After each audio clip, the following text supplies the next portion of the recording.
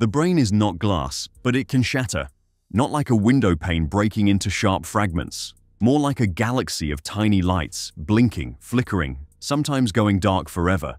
When a brain is injured, it isn't always obvious. There are levels. So what are these levels? What separates a mild injury from a devastating one? And what happens to a human being at each stage? That's what we're explaining today, step by step. From the lightest shakes to the darkest silences, level 0. Before we talk about damage, we need to understand the baseline, the brain, unbroken, untouched. Picture 86 billion neurons packed into folds and valleys, each firing signals down threads thinner than a hair. Together, they create an orchestra of thought, emotion, and action. The brain doesn't just think, it regulates breathing, coordinates heartbeat, manages hormones, stores memories, and predicts the world before it happens. Every blink, every laugh, every choice is born here. It's protected, but only barely. The skull is strong, yes, but it's brittle against high force. Cerebrospinal fluid acts as a cushion, but even that can slosh and shift under sudden movement. The brain isn't fixed in place. It floats, delicate, like a jelly suspended in water. And that fragility matters because when impact comes, whether from a fall, a blow, or a violent jolt, this galaxy of neurons can twist, tear, or go dark. Level 0 is the baseline. It is health. It is what we want to protect. But it is also a reminder, all it takes is one hit, one fall, one wrong angle for everything we take for granted to change. Level 1. The lightest touch of injury. A bell struck softly, ringing but not broken. This is what doctors call a mild concussion or mild traumatic brain injury, MTBI.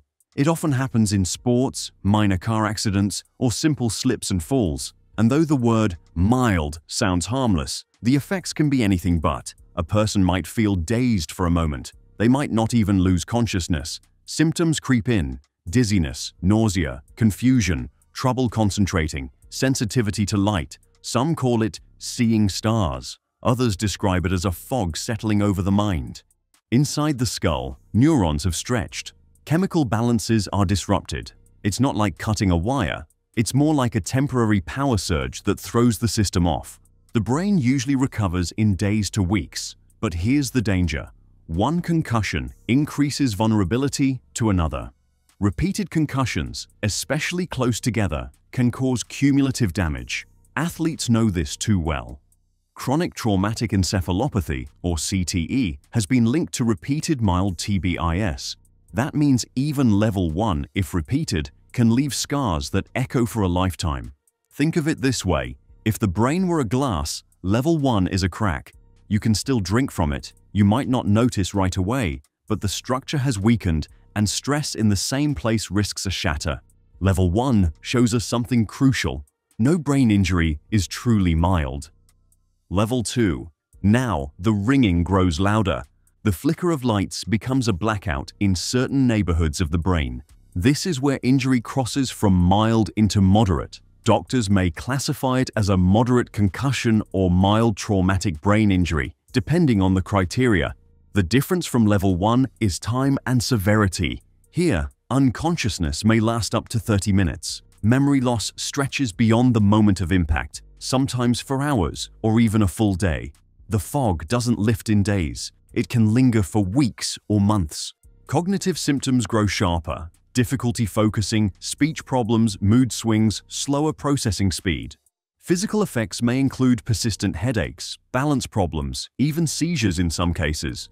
On a biological level, neurons are not just stretched, they're bruised. Axons, the long threads that connect neurons, may suffer damage in a process called diffuse axonal injury. It's microscopic, invisible on most scans, but it scrambles communication networks. Imagine highways twisted out of shape, cars rerouting endlessly, traffic slowed everywhere. Many professional boxers live here, not in theory, but in reality. After years of blows, their brains sit in the zone between level 1 and level 2, never fully healing before the next impact comes. And while recovery is possible, it isn't always complete. Memory gaps, fatigue, and subtle cognitive decline may remain. Level 3. Now the city goes dark in whole districts. Entire neighborhoods of the mind switch off. At this level, unconsciousness can last for hours, sometimes stretching to a full day. Memory loss extends before and after the injury. Someone might wake up not knowing how they got there, not even remembering the day before. Symptoms are profound: difficulty speaking, problems with coordination, mood instability, sensory sensitivity. Recovery is not just a matter of rest. It can take months, and often rehabilitation is required. Physical therapy, speech therapy, occupational therapy, tools to help the brain rewire itself. Moderate TB is at this level often leave permanent marks. Survivors may find themselves slower to learn, struggling with short-term memory, or facing chronic headaches. Personality shifts are common. Families often say the person just isn't the same anymore. That's because damage here isn't only to circuits, it's to identity. The prefrontal cortex, the hippocampus, and other regions linked to decision-making and memory can all be affected. Think about this.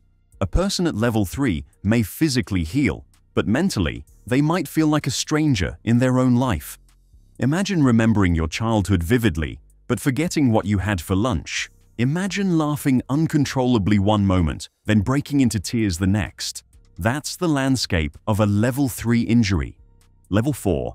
Now the windows are shattered, the walls are cracked, the structure still stands, but it will never be the same. Severe traumatic brain injury is life-altering. Here, unconsciousness lasts longer than 24 hours. In some cases, it stretches into days or weeks. When survivors awaken, they may be disoriented, unable to recognize loved ones, or incapable of forming new memories. Physically, severe TB can impair movement, speech, vision, and coordination. Cognitively, they can strip away reasoning, planning, and awareness. Some patients recover partial function, many do not. Rehabilitation is long, uncertain, and often incomplete. Biologically, the brain has suffered widespread damage. Neurons are not just bruised, but destroyed. Swelling, bleeding, and oxygen deprivation often compound the trauma. In scans, doctors may see dark lesions scattered across brain tissue, silent evidence of a storm that tore through once living circuits. And the cost isn't only medical. Severe TBIS ripple through families. Loved ones may feel grief for a person who is still alive but profoundly changed. The survivors themselves may feel trapped between fragments of their old self and the reality of permanent limitations. Think of your brain as a library. Level 4 is not knocking over a few shelves, it's a flood that soaks entire wings. Some books are gone forever, others are smudged, pages torn. You can still walk inside, still read, but the collection will never be whole again. Level 4 is the turning point. Beyond here, recovery becomes less about returning to who you were and more about adapting to who you've become. Level 5. Severe. That's the word. A patient collapses, the world spins, responses fade, consciousness drifts. Clinically, severe brain injury is marked by a Glasgow Coma Scale, GCS, of 3 to 8. This isn't just a number, it's the line between awareness and being trapped inside your own body, unable to respond. The causes are countless: a high-speed car crash, a brutal fall, an assault. Every twist of fate that smashes the skull jars the brain, ruptures blood vessels, and throws neurons into chaos. Imagine your brain as a city. Traffic lights fail, roads crumble, communication lines snap, power disappears. That's a severe TBI. Neurons die, circuits break, functions vanish. Recovery is slow. Rehabilitation can take months, sometimes years. Physical therapy, speech therapy, occupational therapy. Every day is a small battle. Every day is a small triumph. Some patients survive. Around 74% show some functional improvement after 2 years. But improvement is relative. Memory gaps, emotional fragility, fatigue that never fully lifts. Only a fraction regain full pre-injury ability. Even in the bleakest cases, life adapts, families adjust, new routines emerge, and the brain? It is remarkable, plastic, flexible, always seeking new paths to work around the damage. Level 6. Coma. It's a word you whisper carefully. The patient lies unresponsive, eyes closed, no reaction to voice, touch, or pain. Time stretches, Days, weeks, sometimes months. The world moves on outside, but inside, the brain is suspended in a silent storm. Here, the GCS is typically 3 to 5, the lowest end of human responsiveness. The brain is alive, but trapped. Signals that once danced freely across neural networks are scrambled, halted, interrupted. Thoughts, memories, awareness, all frozen in a limbo. Causes intensify: diffuse axonal injury, large hematomas, oxygen deprivation. Each insult stacks. Each second without oxygen bleeds neurons dry. Each blow narrows the margin between survival and tragedy. Yet, coma is not always permanent. Some patients awaken after days, weeks, rarely months. Every stir, every blink is a small victory. Even a fleeting movement can ripple hope through a room, a signal that the mind beneath the stillness is not completely gone. Outcomes are grim. Half of very severe patients never regain independence. Others recover partially, reliant on caregivers. But in these fragile moments, hope still flickers. Fragile, uncertain, yet undeniable. Level 7. Not fully gone, not fully present, suspended somewhere in between. A patient may open their eyes, move a finger, sometimes just a flicker, a squeeze of a hand, a twitch, a tiny nod. This is the world of a persistent vegetative state, PVS, or a minimally conscious state, MCS. Life persists, but the awareness that shapes experience is fractured. A spark remains, but the mind's full light struggles to shine. The brain is damaged, yet not obliterated. Some networks survive. Reflexes endure.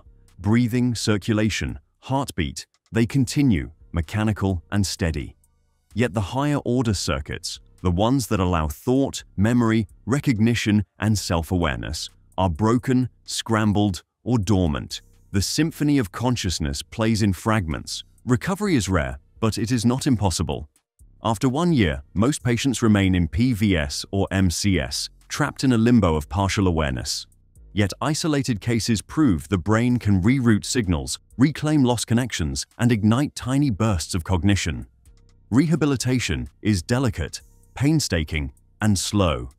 Sensory stimulation, therapy, repetition, patience, hope.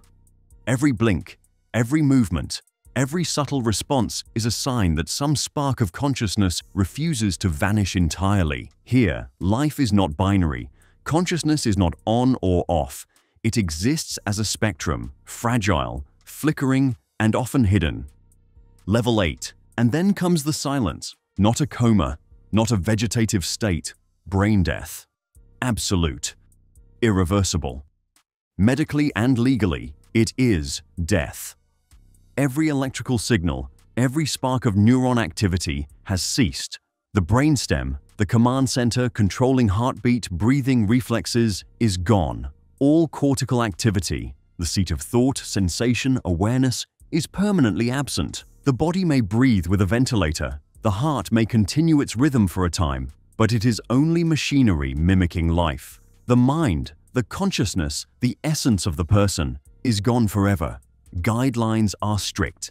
Adults, children, pupils fixed, reflexes gone, no response to pain, no spontaneous breathing, tests repeated and confirmed. Recovery is impossible once brain circuits fall silent. Here, hope ends, and yet, in that finality, there is clarity. So, what happens to a human being? A person cannot live without their brain. It is the body's control center, the base of life, governing every breath, every heartbeat, every thought, and every memory. Each level of injury is a reminder of both the brain's fragility and its extraordinary role in defining who we are. To lose its function is not simply to lose ability, it is to lose identity, connection, awareness, purpose, memory, love, and the very essence of self. Protecting the brain means protecting life in its purest, most fragile, precious, and irreplaceable form.